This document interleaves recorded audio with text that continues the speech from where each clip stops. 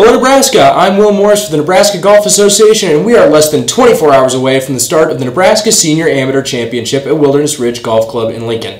The championship will feature 36 holes of stroke play over 2 days to crown a winner.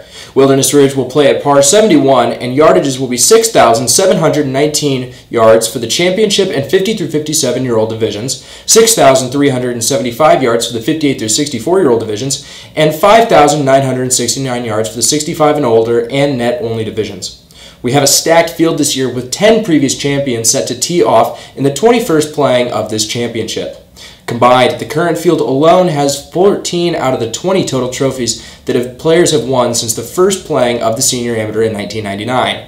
The 9:30 tee time off of number 1 alone accounts for all championships within the last 4 years.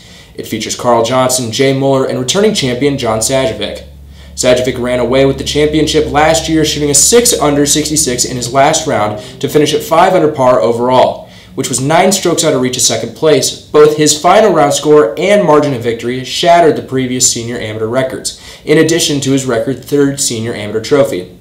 Carl Johnson is the 2017 champion, taking the title at the Pines Country Club in Valley, and Jay Muller won his championship in 2015 at Woodland Hills Golf Course in Eagle.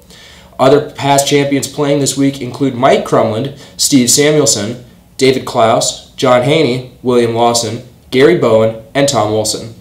The field is entirely full with 78 set to compete this year. Tee time starts at 8 a.m. on Monday at Wilderness Ridge, and you can follow along on our Twitter page at NGA Golf for live coverage of all the action.